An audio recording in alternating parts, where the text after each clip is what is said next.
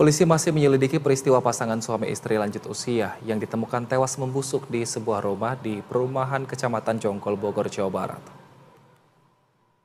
Pasangan suami istri lansia berusia 83 dan 72 tahun itu sudah tidak terlihat sejak 12 Juli 2024. Usai warga berhasil memasuki rumah korban, mereka menemukan kedua lansia sudah meninggal di dalam kamar dengan kondisi mengenaskan yang diduga memiliki riwayat sakit.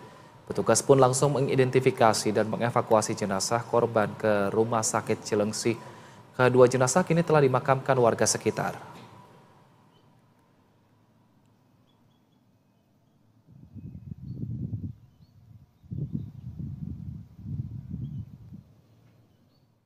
Untuk melihat bagaimana kondisi terkini lokasi tewasnya sepasang lansia, sudah terhubung dengan kami Andrea Hosana dan juru kamera Wahyu Santiko. Selamat sore Andrea, dari pantauan Anda bagaimana saat ini kondisi rumah korban?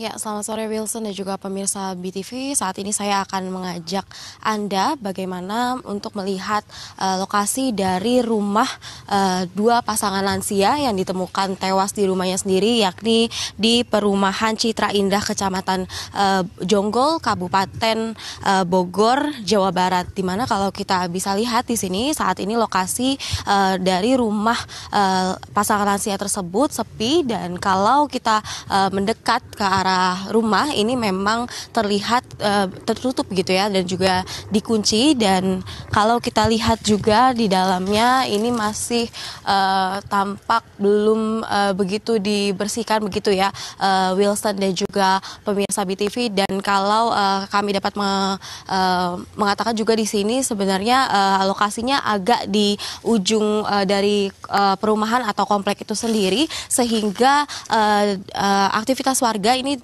tidak begitu terlihat di sini. Dan ini juga tepatnya agak berjauhan dari gerbang utama atau gerbang masuk dari warga di perumahan Citra Indah ini.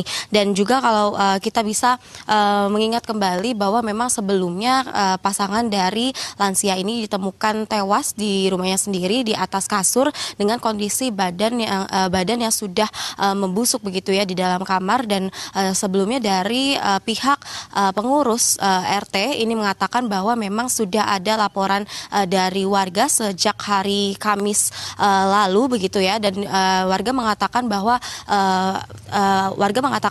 ini tidak melihat pasangan lansia ini keluar rumah sudah berhari-hari begitu. Dan juga dari pihak pengurus RT ini memerintah kepada security dari perumahan untuk mengecek bagaimana keadaan dari pasangan lansia ini. Namun saat dicek di hari Kamis tersebut tidak mendapatkan jawaban. Dan kemudian saat dicek juga oleh pengurus RT kemudian juga beberapa warga pada hari Jumat sekitar pukul 21.30 malam begitu, memang mereka juga tidak mendapatkan jawaban. Baru kemudian pada hari Sabtu dilakukan lagi pengecekan dan juga dilakukan dengan merekam video begitu ya sebagai bukti bahwa memang dari warga ini tidak ada maksud buruk dan hanya untuk mengecek bagaimana kondisi dari kedua pasangan lansia tersebut. Namun saat didobrak rumahnya dan juga dibuka begitu, ditemukan bahwa kedua pasangan lansia ini sudah dalam kondisi tidak bernyawa. Demikian Wilson, kembali ke studio.